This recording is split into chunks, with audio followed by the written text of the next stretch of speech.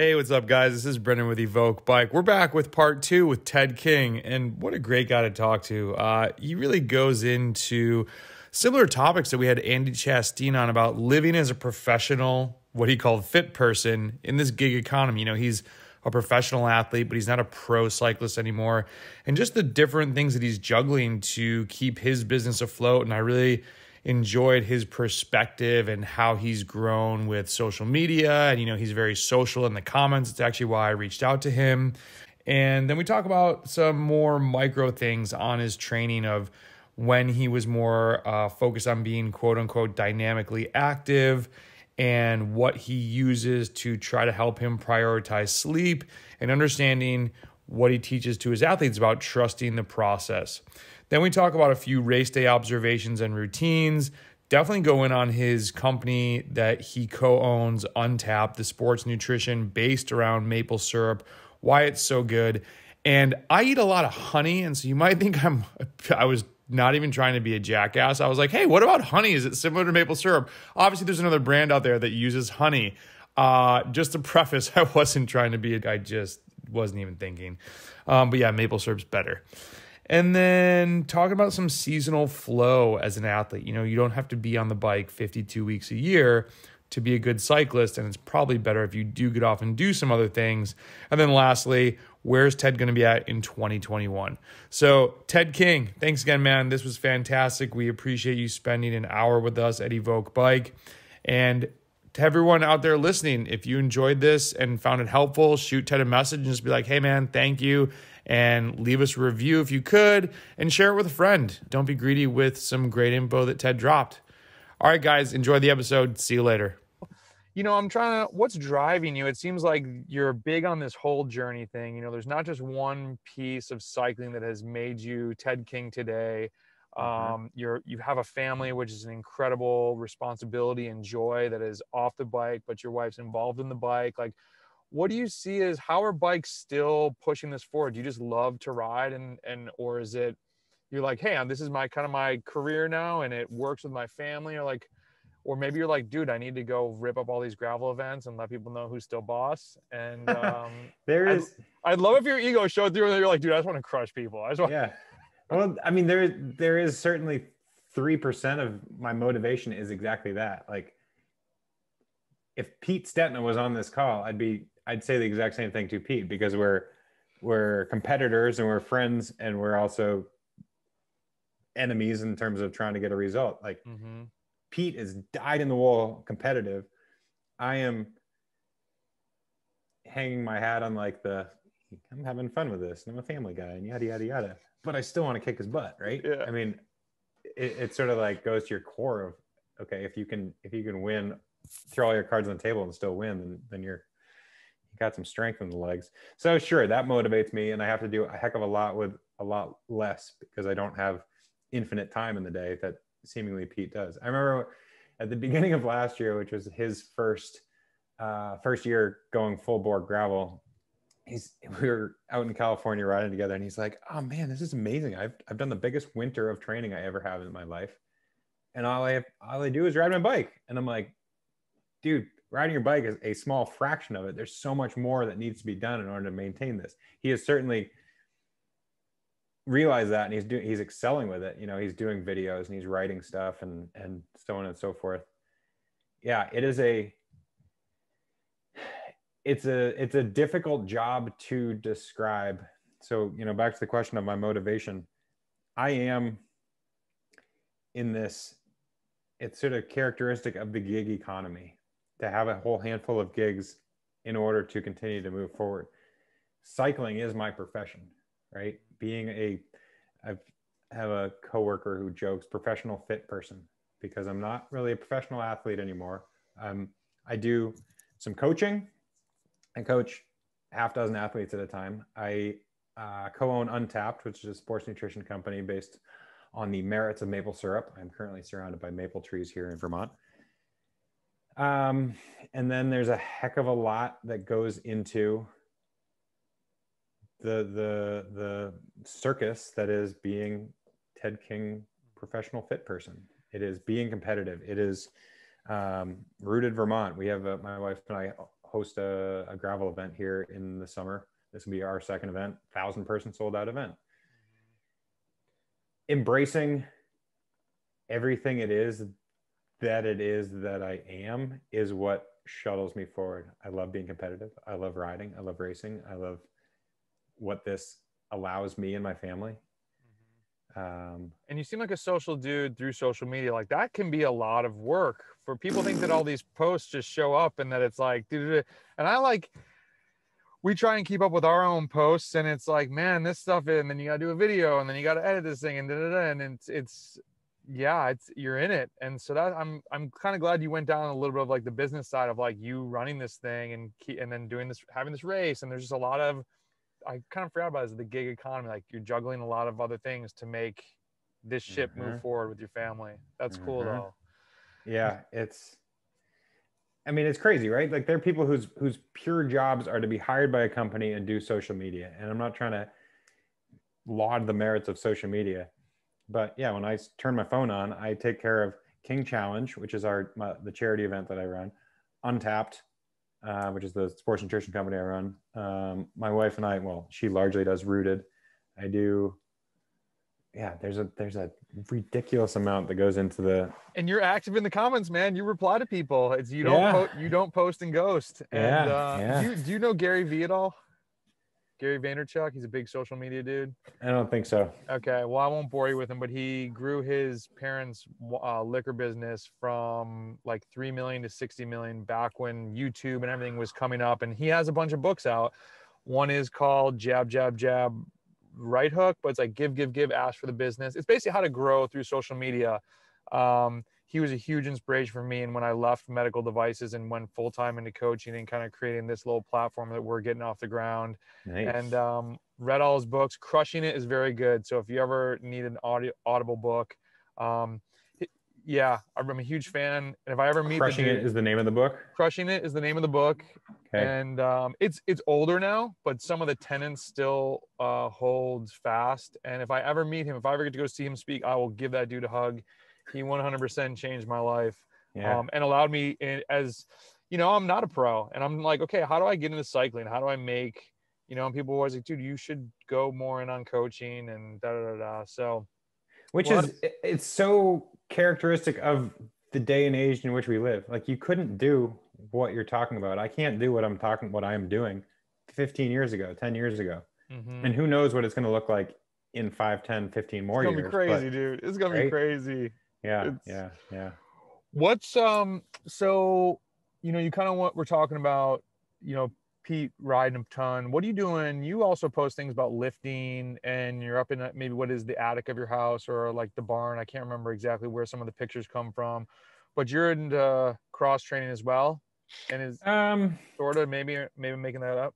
No, I would like to say that I dedicate a great deal of time to it. I think there are huge benefits to being dynamically active.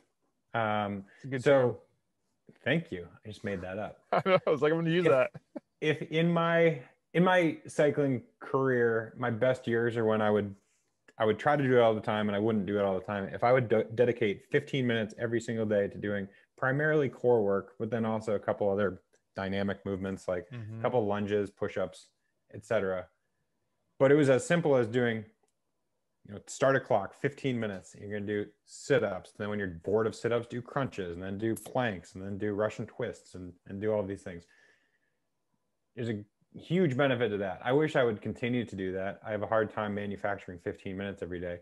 And now with this gym space, add kettlebells and add medicine balls and just move stuff around. I think those things are awesome. It's having a 20-pound daughter is probably similar to that, as I'm picking her up and moving her all over throughout the day.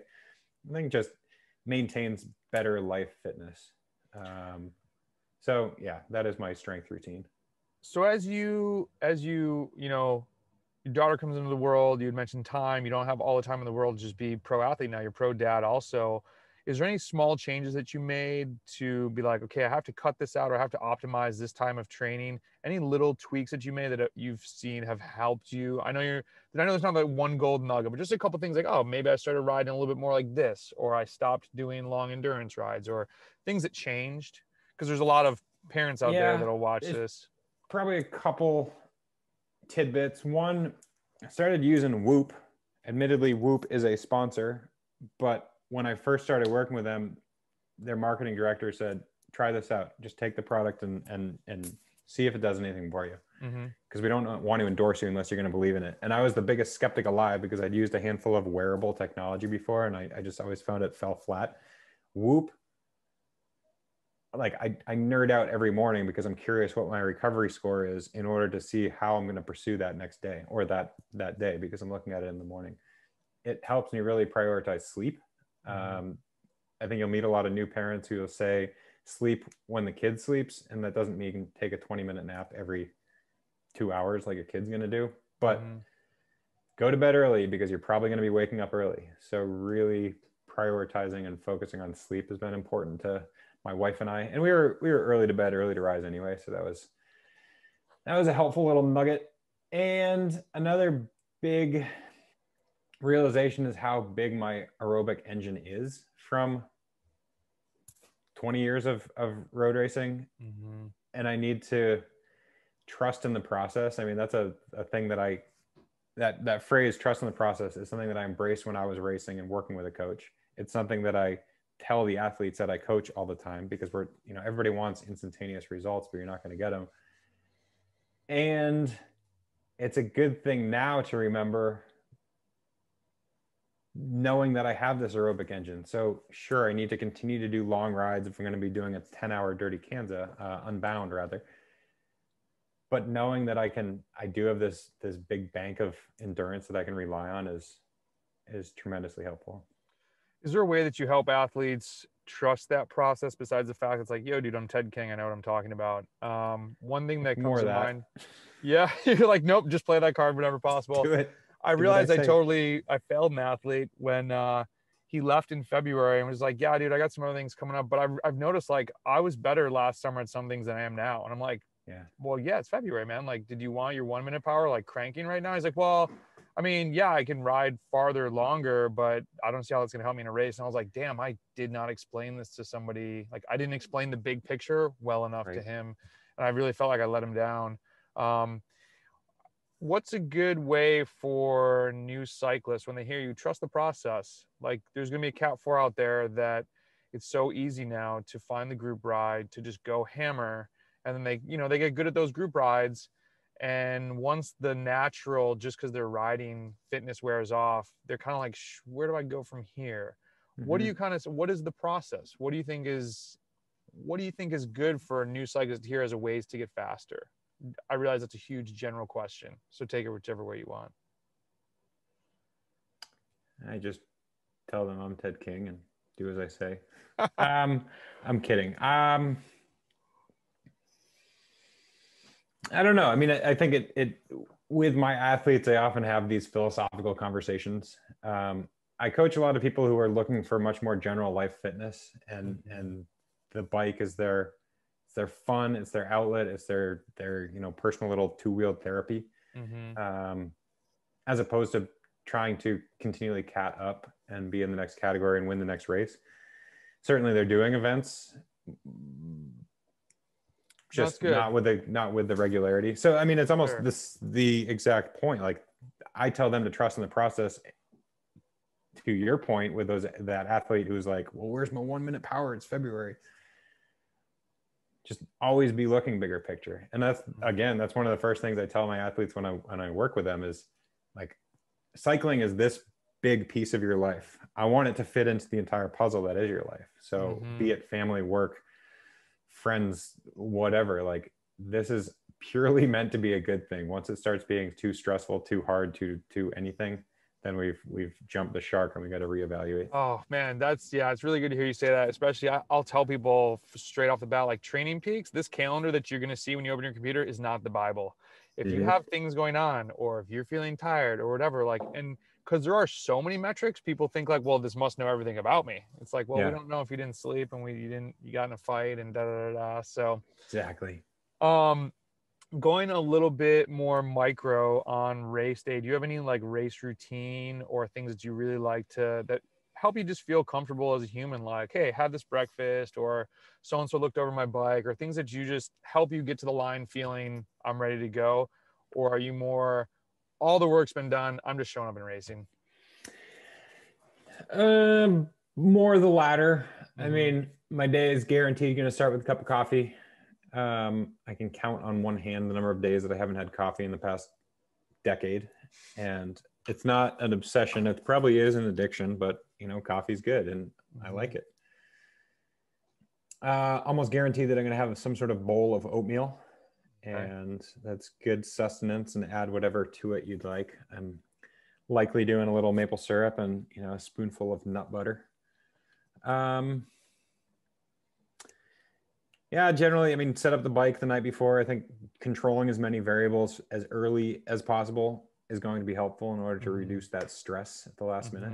And I mean, that comes with 20 years of riding and racing bikes. And there's a lot of observation that takes place. I mean, do you remember, I haven't had to literally pin a number on my back in a very long time, but I remember, you know, when you first get into it and you get these big papery numbers as a Cat 5, you tack that thing on your back. And it's not until you notice everybody around you has crumpled their number up, you're like, oh, okay, I'm going to do that. And then, oh, I can crumple my number and put it on the day before. And just observation, you know, the whole, I'm never going to do the sport perfectly. No one is going to do it perfectly, but it's this constant absorption of what other people are doing and seem to be having success with to shuttle you forward. Yeah, and that's the thing too. It's that's what makes the sport so amazing, but also makes it so annoying at times. There's so many little things that can go into it that you really do have to. Stephen Bassett comes up in the conversation again. He said, like, it's not that you had this perfect magical day where everything went well. It's like only 20% of the stuff went wrong, and the other guy had 30% go wrong, and like you got a little fucked. And I was like, okay, but yeah.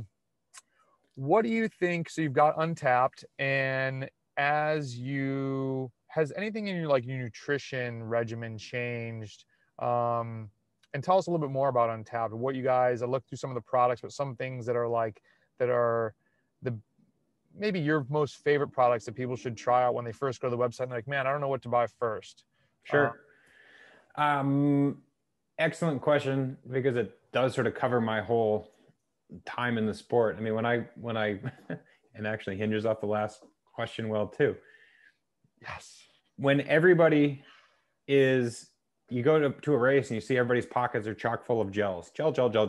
Okay, I need a gel. And so for my entire cycling career, I was taking the traditional sports nutrition that any other pro cyclist was taking. And often, you know, the stuff that we're being sponsored by. And so you just chock your pockets full of brown rice syrup or maltodextrin or whatever the heck the product is.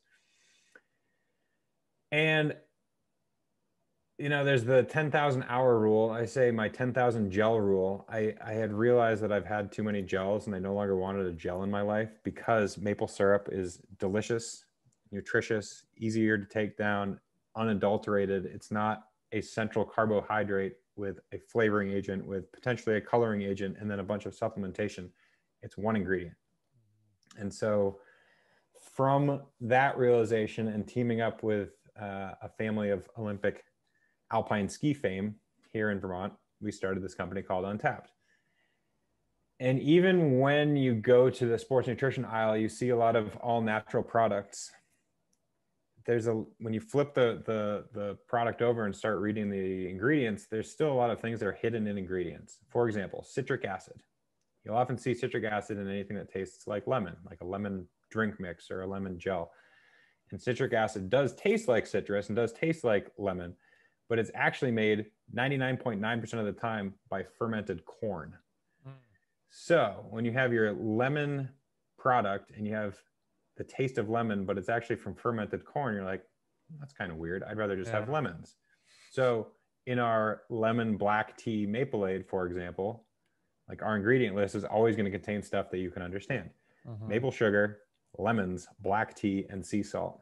That's a carbohydrate, electrolyte enhanced, and caffeine with a black tea drink mix.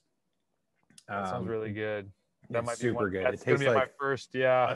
oh, it's amazing. Another product is ginger maple-ade. So ginger can be a little bit polarizing, but ginger also has this naturally settling effect on your stomach. So if you have upset stomach, you're going to want to take ginger.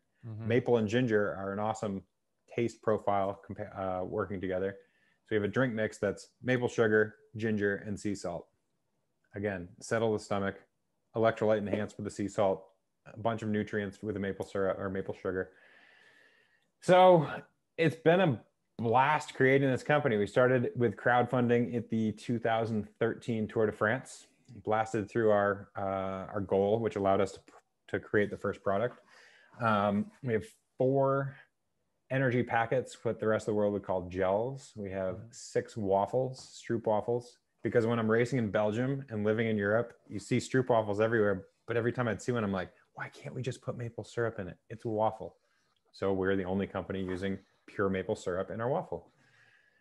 And 2 drink mixes. So the best way to say go try something, I'd say go to untapped.cc and check out the sample pack, which is literally one of everything.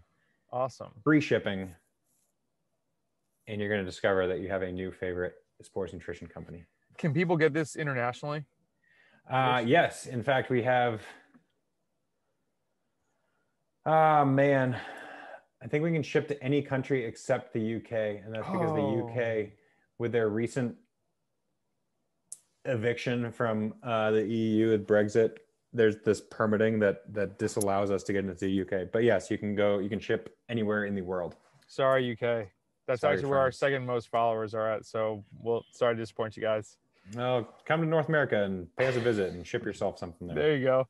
Question. So a lot of the stuff like, people get really into, hey, if I have maltodextrin and fructose or 2 types of carb carriers, I can absorb more carbs. Is that within the Untapped line? Is there... The brilliance of Untapped is in its simplicity. So maple syrup is primarily sucrose, which when you consume sucrose, it breaks down your body as fructose and glucose, giving you the exact thing that you just said, basically this double pathway of energy. It is the number of messages we receive, especially from runners, because I think they're a little bit more prone to gut rot. But the number of messages we receive to say, hey, thank you so much for creating your product. I no longer have gut issues as soon as I started taking Untapped that's probably the number one message we receive. It can be not counterintuitive, but it's sometimes difficult to make that leap from maple syrup belongs on my pancakes to maple syrup belongs in my sports nutrition. And when you do that, it will change the way you think of nutrition. Is honey similar? Do you know, does that break down in a similar way? Honey. So if there were a sports nutrition company out there that were founded on honey, hypothetically, in their waffle, for example, honey is their 3rd sweetener. Okay. Because they're using other sweeteners as supplementation.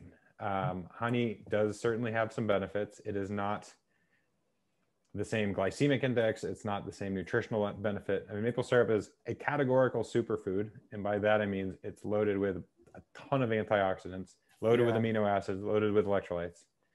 It's 54 on the glycemic index, which is technically low. So you have this sort of slow, long, prolonged burn. Easy to ingest, digest. It is this magic food, for lack of a better term. Where in Vermont are you? We're in Richmond, which is just outside of Burlington. Okay. Sort of smack in the Green Mountains. Okay. My husband's brother has a maple syrup place up in somewhere outside of Montpelier. And so he's right down the road.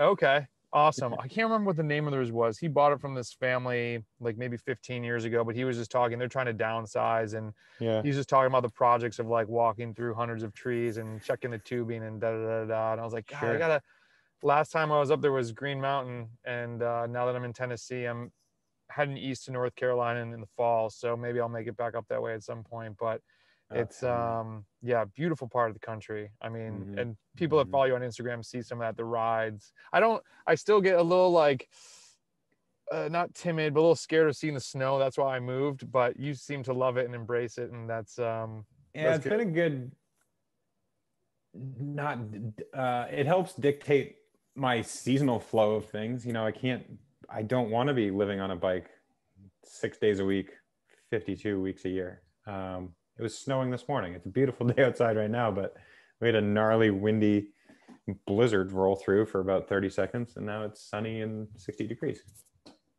So last question for you. 2021, what races might you be towing the line if COVID, where are you at? Like, will you be able to get vaccinated and race later? Are you what's your trajectory for this year with it? My hope is to be vaccinated soon. That's the trouble of being a relatively young, healthy individual, is you're not tip top the list, which is A-okay. My wife and I have some projects that'll take us to California. We do some work in Sonoma County, which is a pretty awesome place to spend time in the spring. So we'll be there middle of April through middle of May. Gravel Locos is an event in Texas, May 22nd. I'm going to be lining up there. Unbound that's on my to-do list. I've got some unfinished business there. I wouldn't say unfinished business. One of your questions earlier is what am I most proud of? And honestly, I'm quite proud of not just winning at that point Dirty Kansas, but being a multi-time winner is pretty darn neat. I was surprised you didn't bring that up at all, but I was like, oh, maybe it doesn't. Well, that was where I took my tangent. I went elsewhere, and then I forgot about the original question. It was a great question. Fair. So truth be told, I would love to win a third time. I think that would be awesome. I've got this, hoping and assuming I finish it, that'll be my 5th, which would allow me to join the 1,000-mile club, which is pretty darn neat. There. Yeah. Rooted Vermont, the event that we host August 1st. That's a big one. Yep. Best ride. Our friend Just Sarah and Sam Boardman out in Montana have an event in late August. Okay. It is a cool honor to wear the #1 number plate. And so I'm technically, given the absence of 2020 racing, I'm the winner of SBT, the reigning champ. So it'd be nice to go back to Steamboat this summer. Is that Gucci gravel? Is that like very tame gravel, or is that like gnarly at all? Because I know they've added a more gnarly section. I mean, yeah, it's tame. Okay. In a similar way that there's tame gravel around here. Like, our event is relatively tame until you go on the off-road sections. Okay. Because I actually forgot to, Frank Overton was on, and he was telling me that I need to come out to do SBT. He's like, dude, it's a good course for you. And I was like, dude, I did Oregon Trail and almost died. He's like, oh, it's nothing like that. And he called it Gucci gravel. Yeah. And I was like, Frank, I don't know if you remember how bad I am off-road. And so I was outside of Asheville, and a guy who is a mountain biker gave me a route to a gravel ride.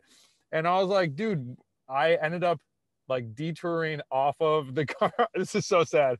I went off of the map that he gave me and just looked for roads and rode my gravel bike on the road to where the gravel started. It was so gnarly for me. Like, mountain biking at all I can't do it. So I really have to like vet these gravel races that people tell me I should go try, where it's super mountainous and I don't want to die and I want to actually have fun. Outside of the technical section that took you down at Mid-South, if you remove that section and think of the rest of the gravel there, it's not gnarly, right? Yeah, no. It's the same thing. You're just at altitude. Okay. I can deal with that. Have a blast. It's, well, dude, this was awesome. Thank you so much for doing this. I think, don't break your computer. Yeah. Shine some light on your process, where you're going, will definitely help a lot of new cyclists out there. Hit up Ted King on Instagram. I am Ted King. I am Ted King. And anywhere else, that's the website also.com. Yeah, IamTedKing.com. All things I Am Ted King on the social media. Untapped.cc. Okay. Check out the charity ride I host, kingchallenge.org. I've got a podcast called King of the Ride. I've got videos. If you search I Am Ted King or King of the Ride on the YouTube, you'll find some hopefully highly entertaining videos all about this gravel thing. And are you taking on any more athletes right now if people want to hit you up? I've heard the funny joke that a coach will always take on more athletes. I took one on about 2 weeks ago, and that has me pretty much at capacity right this moment. Okay. Well, second best. Hit us up at Evoke Bike. There you go. All Yo, right, man. Thanks so much for your time. Have a great rest I of the week. appreciate it. I appreciate you. See you, dude. Thank you. Bye. Bye-bye. And that's a wrap with Ted King. Thanks for stopping by, for watching this interview. Check out the whole series. Email me if you have questions on anything training related. It might become a Cat 4 question. Check out that series and tell a friend about what we're doing. And hope you have a great day. Good luck with your training, and hopefully see you IRL at an event this year. Stay safe. See ya.